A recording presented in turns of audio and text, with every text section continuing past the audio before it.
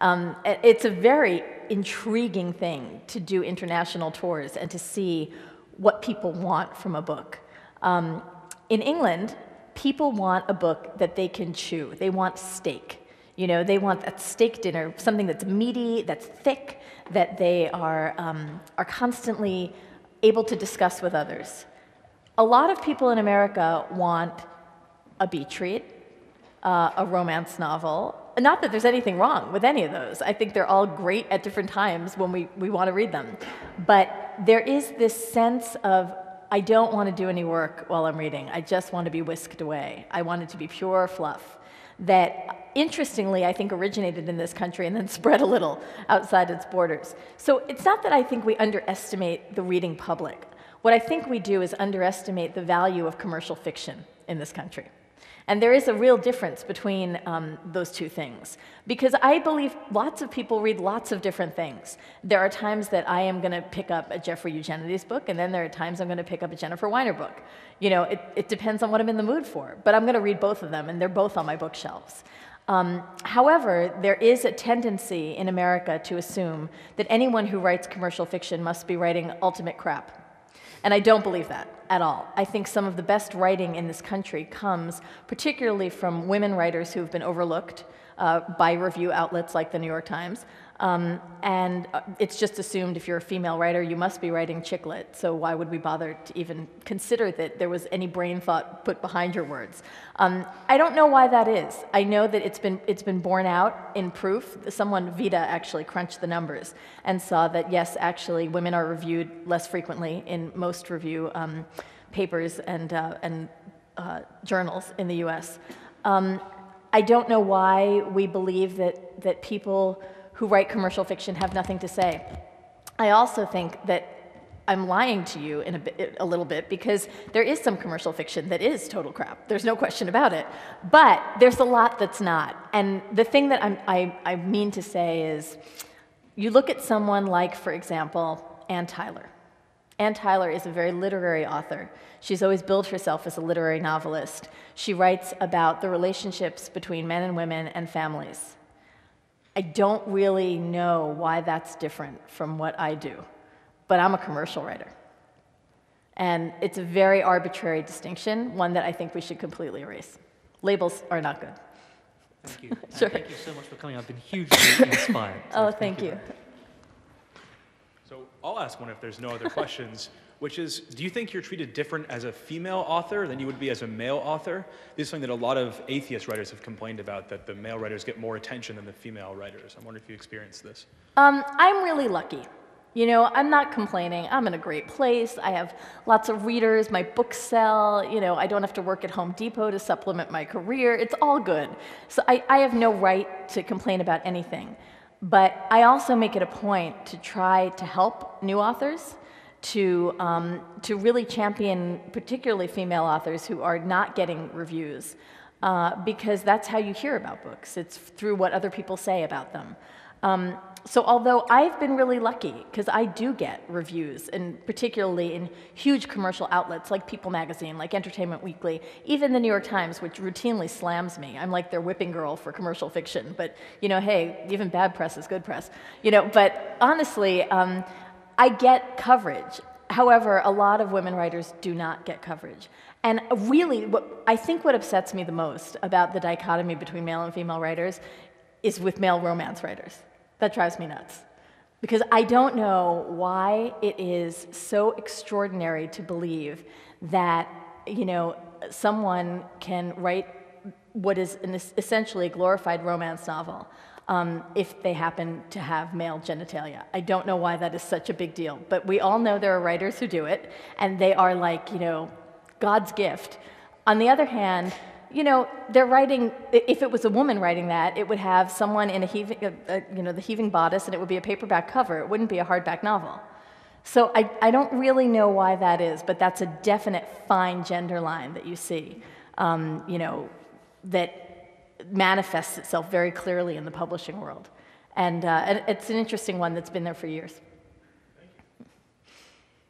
Hi. This is going to be a simple question, but I was just wondering, out of all the books you've written, because when people ask me what my favorite book is that's written by you, it's hard for me to answer, but are there any particular books that you like, or was there one that was particularly interesting or difficult to find research for? Yeah, those are all different questions, but which is good. My favorite book of mine is Second Glance.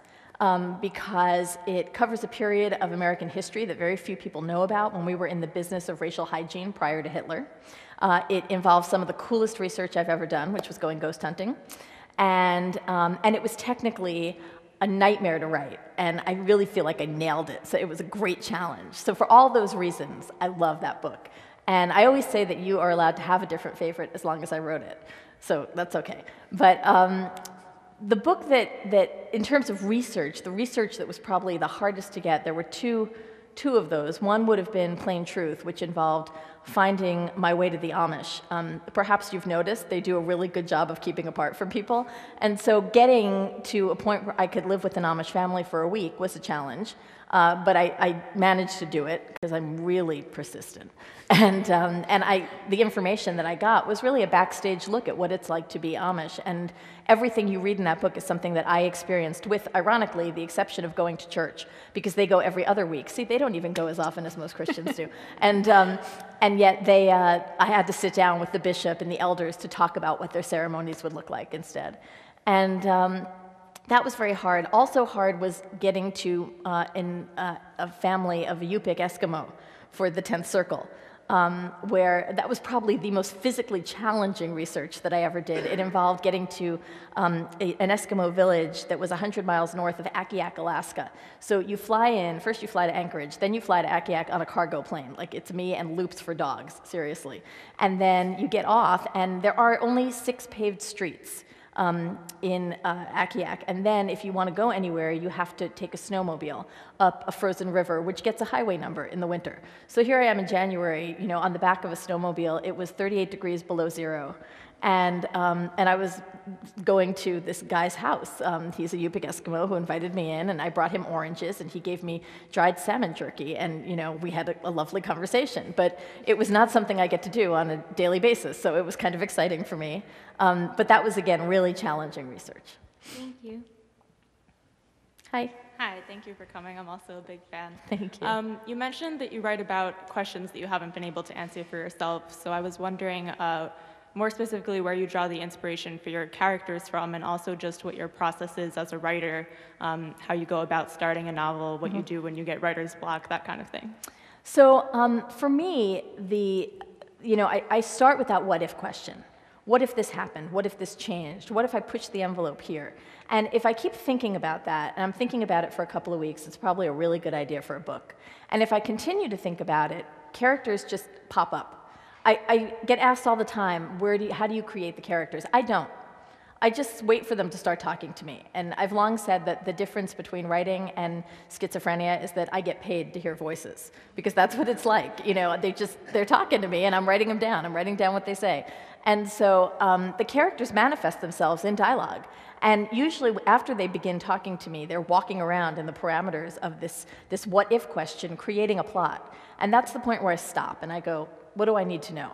And I do a boatload of research. I'll do literally sometimes months of research before I know what I'm writing. Sometimes, like in the situation that I'm in right now, I think I have everything all set, and then I go and talk to a historian who says, oh God, no, that isn't really what happened. And I have to scratch everything in the middle of writing the book and try to redo it. So I usually try to get like 80 or 85% of my research in good shape before I sit down and write. And the way I know I'm ready to write is everything's kind of swirling around up there, the research and the voices of the characters, and it touches down literally in a first line. As soon as I know that first line is the right one, that's when I let myself write. It feels like someone letting go of the reins, and I'm allowed to go. Writer's block is a very interesting question. I do not believe in writer's block. That is because when I started writing, I had young children. And I wrote literally, when Barney was on TV, or when they were napping, or sitting waiting for them to get picked up at nursery school, I would take a laptop. And when you don't have time, you sit down in the time you've got and you write. Think about papers that you've written. You know how you have writer's block, and then miraculously, the night before it's due, boom, you managed to write that paper.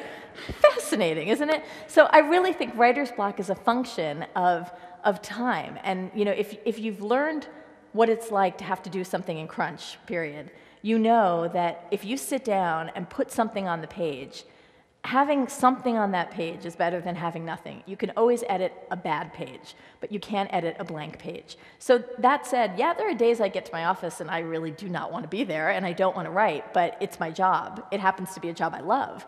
But I'll sit down and I'll write something. And if it's not a particularly smooth writing day, the next day I can go back and fix it. Thank you very much. Hi. I was wondering how you put yourself into the minds of characters that maybe you don't necessarily agree with. You've been talking about how you don't necessarily agree with some of the points of view in your books, but a lot of the times you write in in the first person of a certain character. So how do you combat maybe writing views that you really don't agree with? It's really hard. It's really hard not just to create characters, but to not put yourself into the characters. And that said, sometimes I do. There are little bits and pieces of my life that I drop into parts of the book. And from what I hear from friends and relatives, it's a very weird experience to read something that they told me in confidence, which is now out there. But it's usually twisted fictionally so that it doesn't make any sense to you anymore. But that said, I have to work really hard to be honest, because if I'm not honest about a character whose opinions are different from mine, then I am not the writer I want to be, because then I'm telling you what to think. And probably the closest I come to that, I think, is with Sing You Home, because I know how I feel about that issue. I'm dead straight on that issue. Well, that's kind of an irony, but I know exactly what my opinion is about gay rights, and so for me, it's really hard to be able to say, oh, you don't think we should have equal rights for gay couples? Oh, well, okay. It's hard for me as a mom, and it's hard for me as a human. So it was very hard for me to create somebody like Pastor Clive, who to me is a villain. Max is easier because I forgive him a little bit. I think he's misguided. So in that case, what I do is I do an interview with someone who does have very different beliefs from what mine are. And, I literally take the interview transcript and I look at it and I mark it up with highlighter and I feed it into his mouth in the book. And there's none of me in that character, because there couldn't be. It would make my head explode. So instead, I just turn to what people like him would say.